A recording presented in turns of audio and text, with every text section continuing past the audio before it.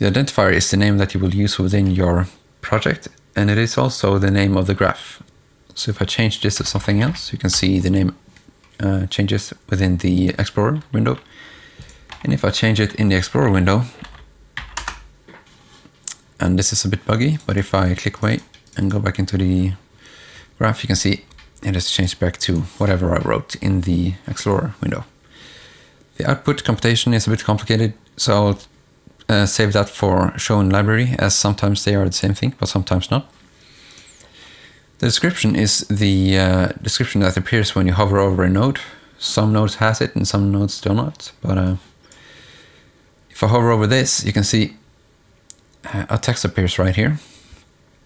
And that is basically what I wrote in the description before I publish it as a SPSR. So whatever you're writing in here appears in the nodes in Designer. I don't think it has any function in Painter. I haven't found it, at least. Designer filters out its nodes based on some filters. Unlike Painter, which fetches its icons and brushes based on some folder hierarchy, Designer places all the nodes and files within a single structure. But it filters these out into groups based on some filters. So the generator is a way of filtering out your nodes into these groups right here. So you can make a new filter, and these are basically and conditions. So if I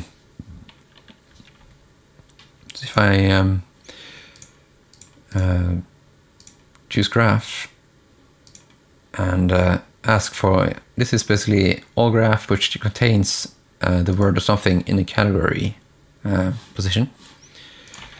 So if I write generator right here, it will fetch all the SPSR files and SPS files which contains the word generator in the category place. And since this is an AND condition line, I can add some more. And let's say all the files which has a tag that contains the word pattern. Now it filters filters out all of these. So if I write something here which contains the word pattern, this filter will fetch those nodes. The label is how Designer and Painter fetches or generates the name of the node or the tool. So whatever you write here will be the name that appears here or over there. If you write nothing in the label, it will use the identifier name instead. The author, that is where you can write your name, for instance. If I right click a node, you will see there's the author line here. So whatever you write in your author line will appear under the author position right here. So you can write your name or company name. So if you publish the graph to share or something, or you sell it, the user will know how to contact you. And same thing for the author URL.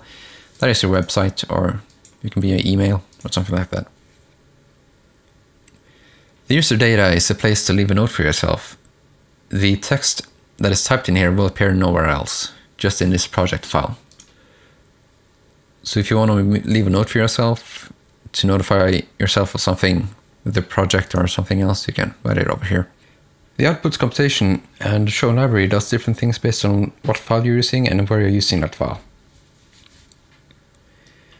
So let's cover SPS and Designer first.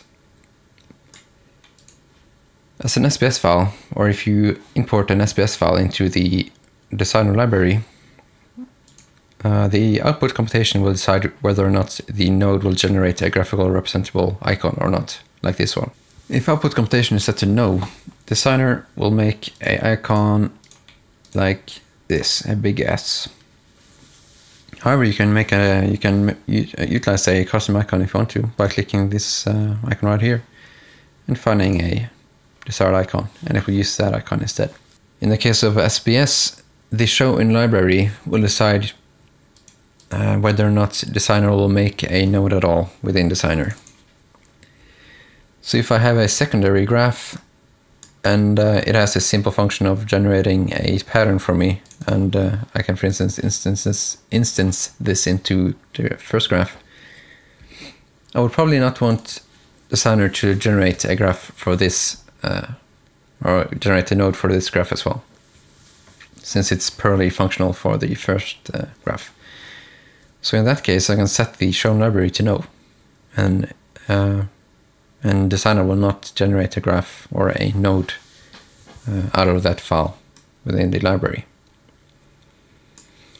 SPS files are only functional or compatible with Designer, so you cannot use an SPS file within Painter or an external host program like Unreal Engine or Unity. SPS files are only can only be used within Designer as a library node or as a project file.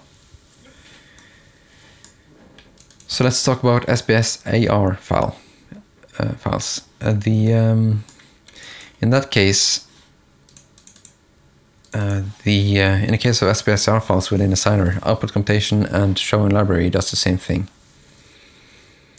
If the output computation is set to no, the Designer will not generate a node based on it.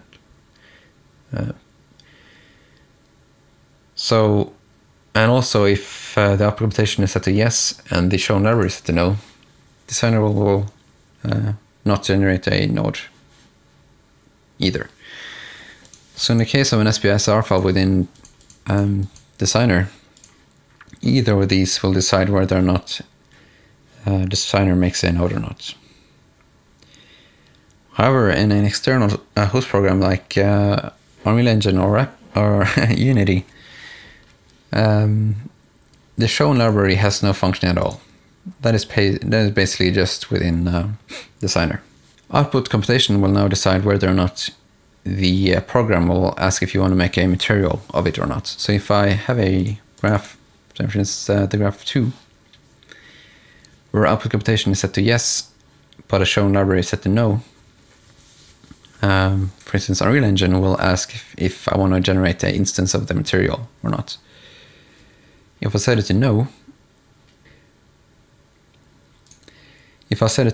Unreal Engine will not generate a material based on it.